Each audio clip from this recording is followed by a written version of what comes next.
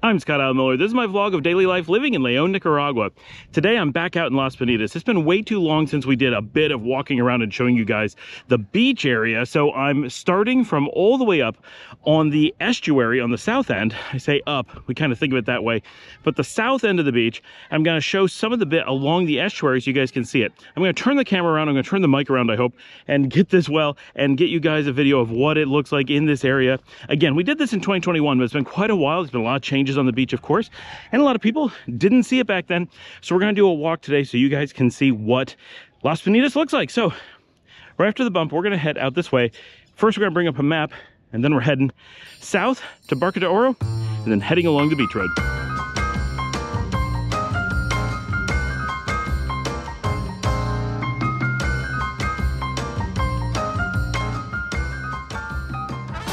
Look at that beautiful sun today on the beach. You may not believe we're here on the beach. This is what it looks like just off the beach on the road, just behind it. But you guys want to know where we are. So we're going to pop up a map right now, let you see where we are, give you a kind of a getting your position there, and we're going to head to Barca de Oro on the corner at the top of the estuary, and then we're going to go along the estuary road and around the corner there so you can see what this part of the beach is. This is the farthest southern point without actually going out on the estuary. We can walk that another time, which I'd like to because I used to do a lot of those walks in the morning. But all right, you've seen the map, you know where we are. We're heading this way now.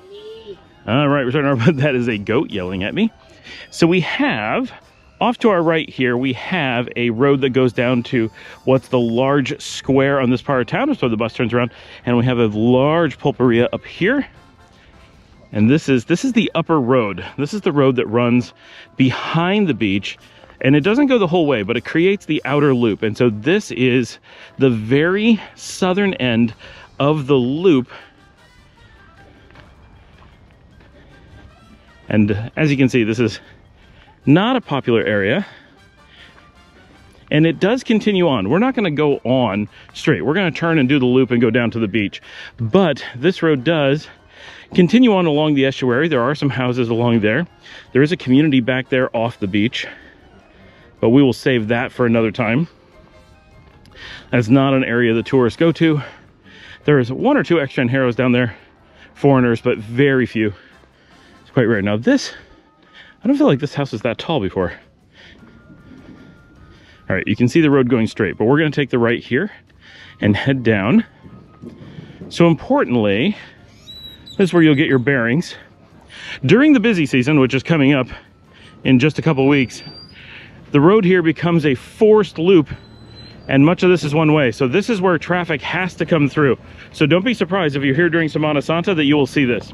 But this structure right here, this is the back corner of Barca de Oro, and Barca de Oro continues down this way. So that's, if you're looking at a map or you're looking for different hotels, this is one of the anchor hotels here on the beach. We're gonna head down along it, give you guys a good view of it. Oh, you can see the bus down the road heading back to town. This is where the bus, what we call the beach bus, the one that comes from León to here, turns around. This is the very farthest southern point of the bus loop. Now this house is new. This is really nice. Since the last time we did the video here, you can, I mean, this is under construction now, right? So obviously it's new. The last time we were here and did this, this was not here at all. That is a big 2-story, very close to being done. Check that out. Very nice. This is quite hidden, but right next to, that's where we just came from. It goes up just a little bit. It's a little bit of an incline, nothing big. And this is all Barca de Oro on the left. This is Barca de Oro's parking on the right. Show that to you.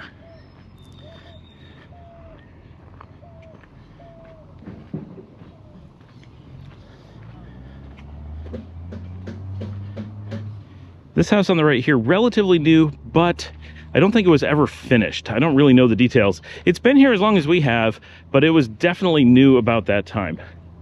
Here is coming up on the main entrance of Barca.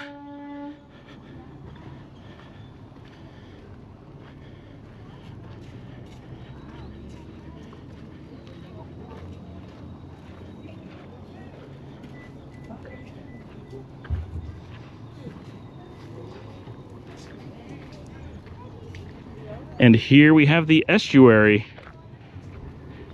So Barca sits directly on the waterfront, but not always is there water. This area is very interesting for that. So we're going to show this a little bit. You can see some of the boats that are here. And this is the beach road that we're looking down. And then here you can see the bus sitting. Got a few houses here, but just up there, there's the big square, which you'll see on a map. Actually, we'll take a moment and bring up the map and show that to you so you understand what we're looking at. It's not really used that much. It's where buses turn around. It can be used for parking. It can be used for some events and stuff. But in general, it's mostly just an empty square. And here in the corner is a place that should be a restaurant, but never seems to be. But we're going to go out. Again, this is Barca de Oro on the left. We're walking out to the estuary, which is absolutely beautiful, but it's mostly sand dunes right now.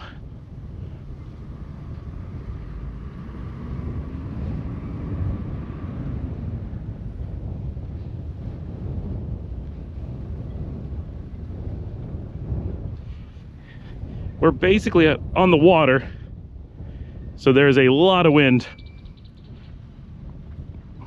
So this is an active estuary that you see people in the water here, and it's flowing down there. You can see it flowing really hard, but it pretty much ends here. But at times, all of this will be underwater. All of these houses and businesses here, the water goes right up to their foundations, and it'll even flow over the road. So where that truck is, the water will actually at times, and just maybe 2 months ago, we filmed down here, and the water was going completely over the road. It was unbelievable. So that's how much it varies. All these boats sometimes will be floating up at road level and sometimes not. So this estuary has a dramatic change during the tides. And you can see people way out there enjoying the estuary. And if you watch my old episodes from 2021, this estuary was all silted up, and we had to have a major crew come in and clean it all out and everything. And it was a really interesting thing that happened when we were first living here. So that is where we are.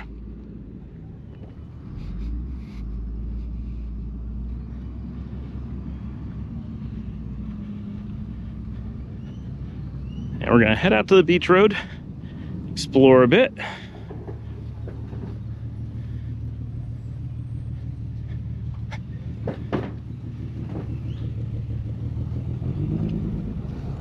And that is, people wonder about trash pickup. That is the trash truck.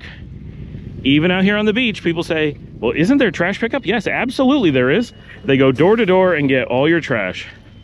Just, there's always one issue or another. This place mostly sells clothing now, but it would make a great restaurant. My buddy there at the pulperia. This is Shimara. And this is the Lazy Turtle, which was an operating restaurant, 6 years ago, 7 years ago. And 2 years ago, we heard someone bought it and was going to open it back up. But as you can see, no one has been here in years. Nothing has changed. Nothing's been touched. It is exactly as it was years ago. Now, this is Los Cocos. This is a kind of higher end local restaurant, and they have their own pulperia there beside it. Now I'm going to take a moment and turn around and just show you the estuary from here and the view of Barca, just to give you a nice idea where we are. It's a beautiful area along the beach. We have a new house being constructed here. I was not aware a new house was going in here. Clearly there was an old house here before. Buenas. Bueno.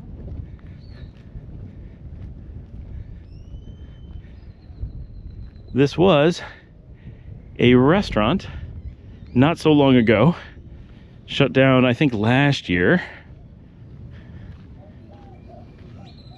Over here on the estuary, nearly everything is off beach. Because the water comes up so high, it is very hard to be on beach. But directly across the street is quite popular. Now, this place on the left was nothing as big as this last time I was here. Hola! ¿Cómo estás?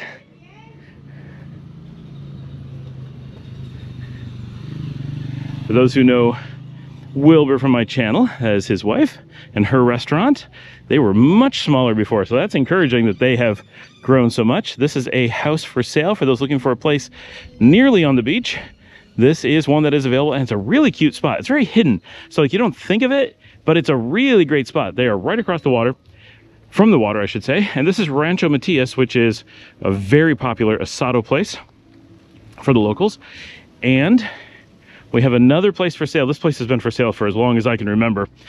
Here, you can kind of see it up the driveway there. These are houses, not businesses. Doesn't mean you can't run a business out of it, of course. And this one is for sale as well. I've never seen this property.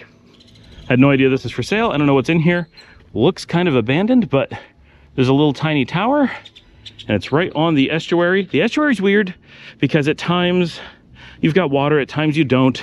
It's not exactly the ocean, but it is a neat area. So for some people, it's really cool. It's very small. There's only a couple houses or structures on it at all. Now here's a pulperia. This is Osiris, and is probably the main pulperia for the area at night. Everyone's out here buying snacks and stuff. And then there's just a little house. And then as far as I know, this long wall here has a house that's available behind it, but I know no details of if it has sold, what realistically they're asking for. But it has changed a lot since the last time I was here. Like that fence in front was not there. We're gonna have a little bit of music problems here. This is Bar La Curvita on the corner, and this is where the ocean meets the estuary. So that's why we're going around a corner at a 90-degree angle. The estuary is over here on the left, and the ocean's directly in front of us.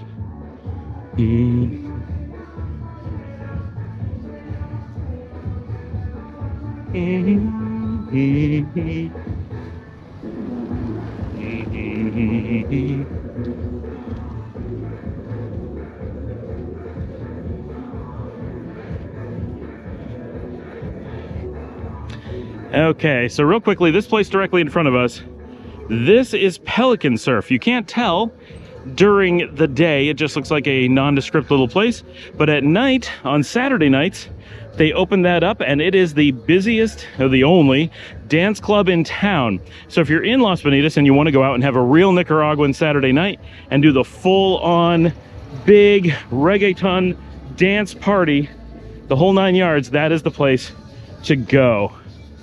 And they have been the party for a long time. All right, and this, so this is Pacific Breeze. This is the same place we saw on the other side. I've got to be quiet for a little bit because we got too much music. Yeah.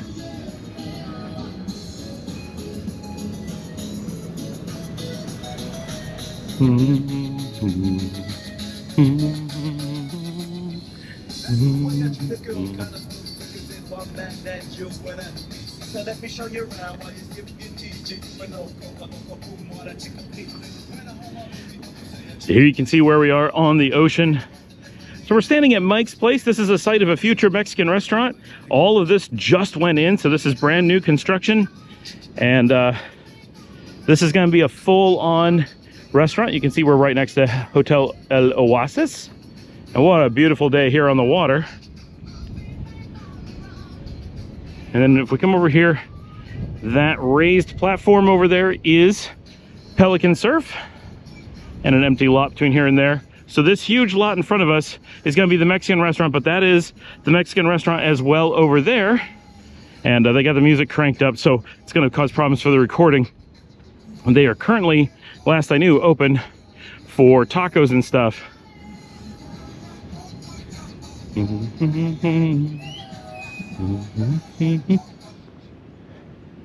Ah, there we go. Now we can talk.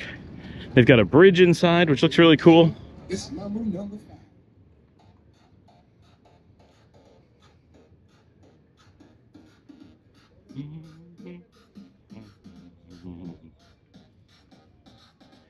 One, two, three, four, five. Everybody in the car, so come on and ride to the liquor store around the corner. The boys say they want some gin and juice, but I really don't wanna be a buzz like I had last week. Oh, there's a doggy.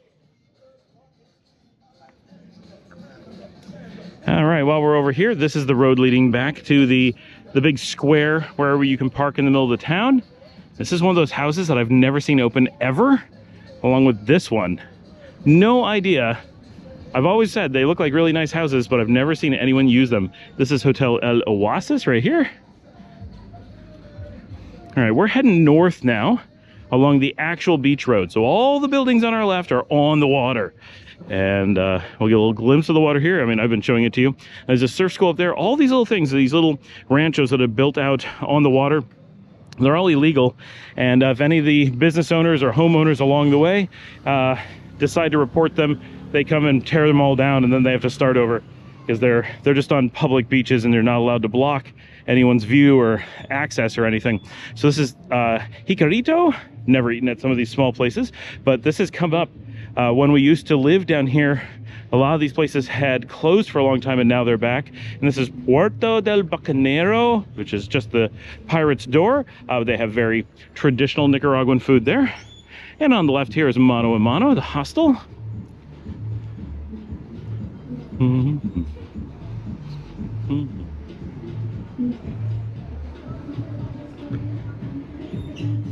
And we have the volcano tour bus arriving. That would be Volcano Day. This is the weekend, so they go to the sleepy places. On Tuesdays, they go to the big party.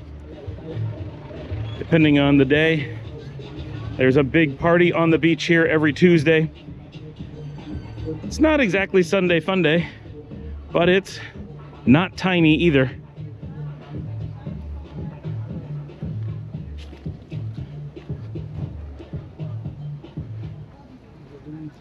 All right, we have Pulperia Lopez over here.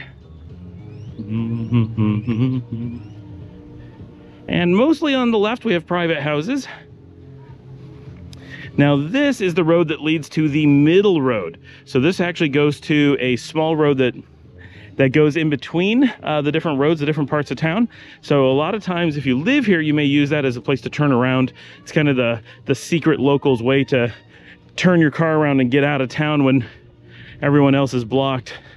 Works pretty well. There's a few houses up there. I have walked it before. Really, nothing has changed. So if you see my old videos on that, there are some properties up there, however, that are for sale. Now, this I've not seen before. This parking lot, well, I've seen this parking lot. I've never seen it smoothed out, and I've never seen it with buses up there. There's a lot of people arriving here at Suwa. Now, this is for sale, but it's just a lot. But that is a ton of people arriving. Wow. They are arriving here at Suwa, one of the famous restaurants. Oh, they have a new walkway here too. Boy, I've not been here for a while. Amigo. Hey, ¿cómo está? Bien, bien. Hey, here you can see Suwa. Very popular on Saturday nights for live music. There's a small hospedeja. That is actually where we spent our first night when we moved back to Nicaragua years ago.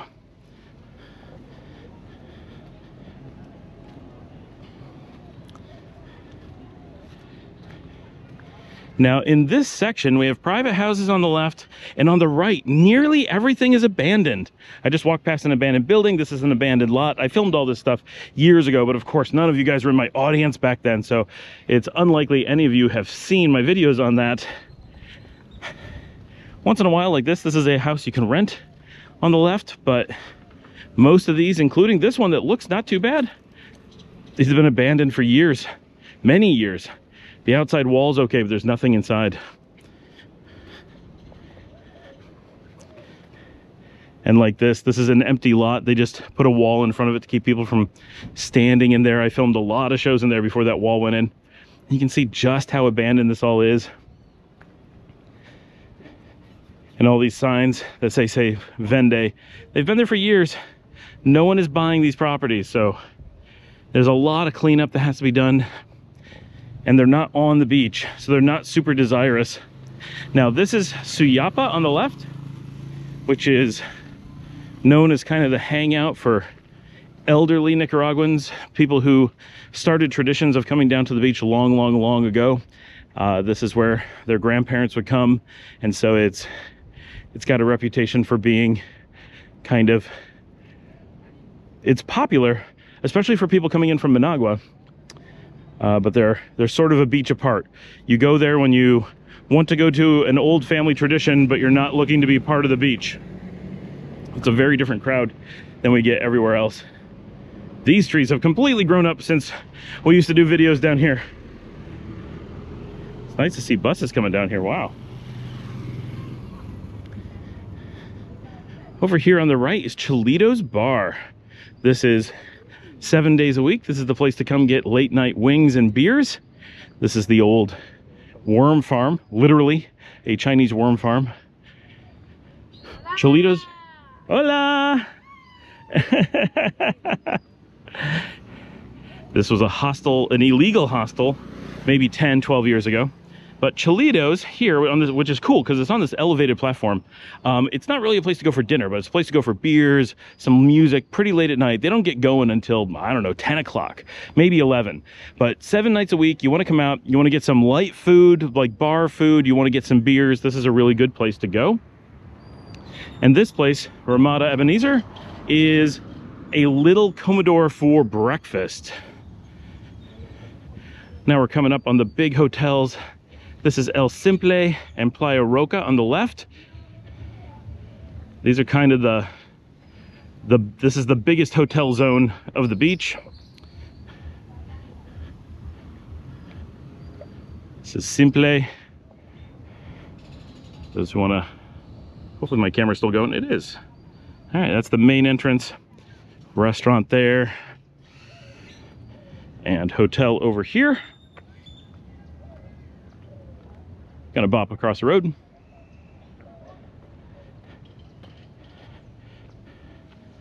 Get a little look there.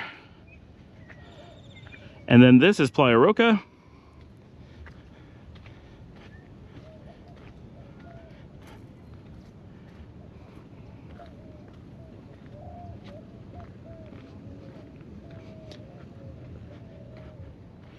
And then this on the right is Mono Loco. Now this, when we were here, when we were living full-time on the beach, 2021, this was a very popular sandwich place, but it didn't make it. And so it's been out of business now for quite some time. I know they're trying to rent it, and the rent is so high, no one will even talk to them. It's completely ridiculous. So it's impossible to run a business there. That's why new ones have opened elsewhere on the beach, and it closed.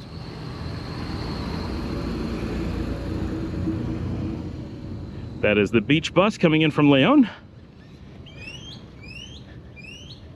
They have this weird pickleball club thing at this house. It's very strange.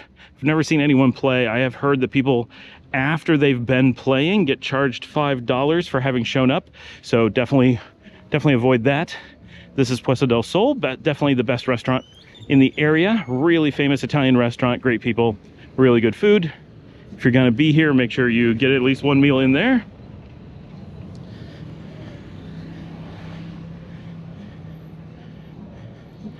We got some empty lots here, some houses on the left, and we are here where the loop comes back in. So we've just walked the beach portion of the loop.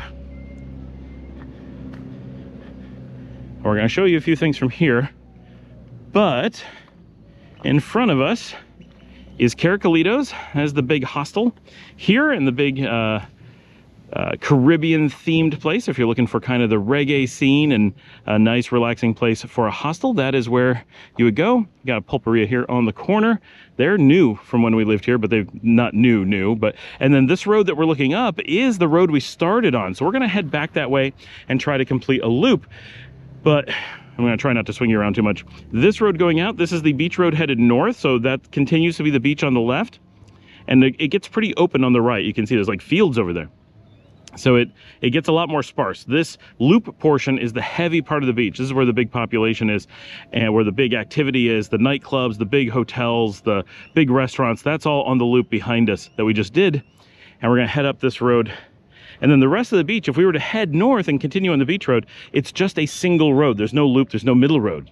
So it's very different from how dense things are down here. And this is all Puesta del Sol's villas behind there. And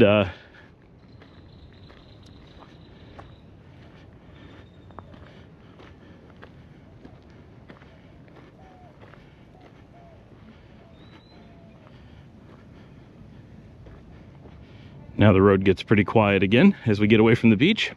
Now this house on the left, for those, I give this one as an example quite often. This house, the last we knew, was asking $35,000. So look and see how close the beach is. That is the public access to the beach right there. And all the buildings you see right there are sitting on the water. So we are yelling distance, hola, yelling distance to the water. And you got the pulperia right there. And this is the house. This is a 3-bedroom. It's air conditioned.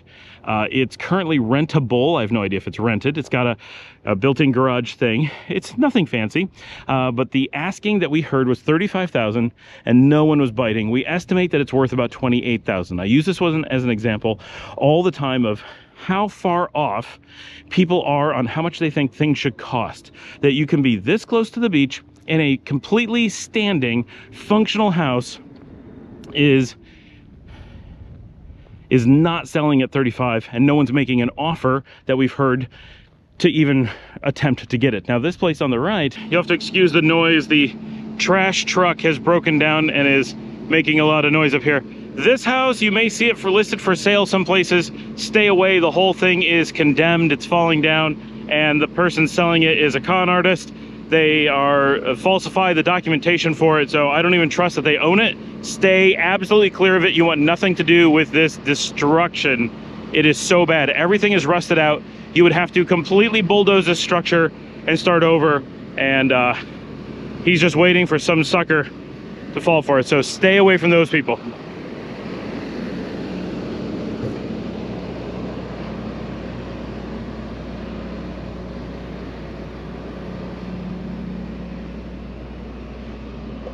All right, I mentioned the middle road earlier. This is where the middle road comes out to the loop again on the backside. Now this house right here, I believe, is for sale. I've heard rumor and an associated business with it, but I know no details. So, and I just believe that's the house that they were referring to. Empty lot here. I believe that's available. Don't really know. Now we're into the quiet part of the upper loop. Now here on the left is the first real road going back into the village, the barrio of Las Peñitas. So this is the backside of the middle loop houses, and here is a road that goes into the village. There's an entire village back here with a grid of roads, but all this colorful wall up here, this is all new since we lived here 2 years ago. So new housing, like, I don't want to say development, that is not what it is, but new housing structures are going in. You can see they have a huge water tank here, I assume, for a number of houses. That is a really big tank. And now a nice, peaceful, quiet walk on the upper loop.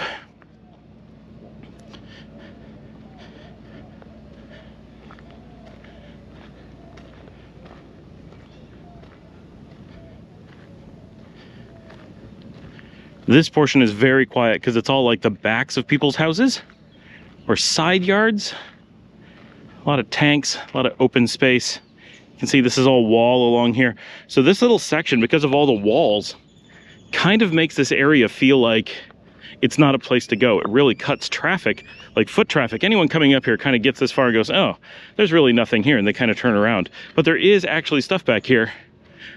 Not a ton, but there is, and you would never know. This is a ferreteria on the right. This is a hardware store, so it's kind of hidden. Hola! And then another road going back into the village.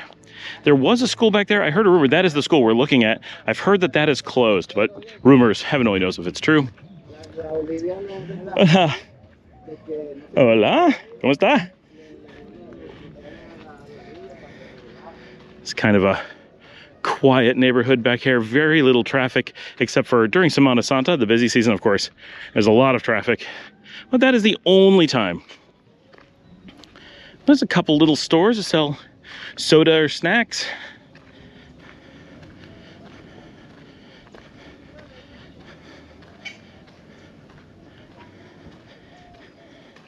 And then on the left, this is the southernmost of the roads that go back into the village. Sometime I'll do a walk through the village. Give you guys a tour of that. I have walked it some on the show in the past, but not extensively and not for a really long time. Even I would struggle to find any episodes showing that, so I will try to get that at some point. Right now, we're looking at where we started. We're not there yet, we're just looking at it. But we can see our starting point just past where those girls are pushing that stroller. These signs for Playa Santa Lucia are very old. I can't believe they're still up, but that is a place that disappeared many, many years ago. Everything about it is gone. It was a little like bar out on the estuary, and I went and explored looking for it years ago and found it, but it was just old remains. There's nothing there. There's a greenhouse going in over there. Chicken. Some people will see something labeled as a gymnasium on maps and stuff. That's this structure on the right. Has not been a gym, I'm told, for many a year. Some people we've seen on the show, like not on this show, I'm sorry. Some people whose shows I've seen on YouTube a couple years ago, 1 or 2 years ago, actually were able to stay here. I think they knew the owner, and I think they were able to stay there, but I've never seen this used. I've seen people in there doing some work, but it's mostly just empty as far as I know. It's a, whatever it is, its story and history are a little bit weird, but like many things, a lot of times there are people who own things and end up moving away, and they never quite get around to selling, or maybe there's no value in it, or maybe they have high hopes that they will return. In some cases, maybe they forget about it. A lot of things happen.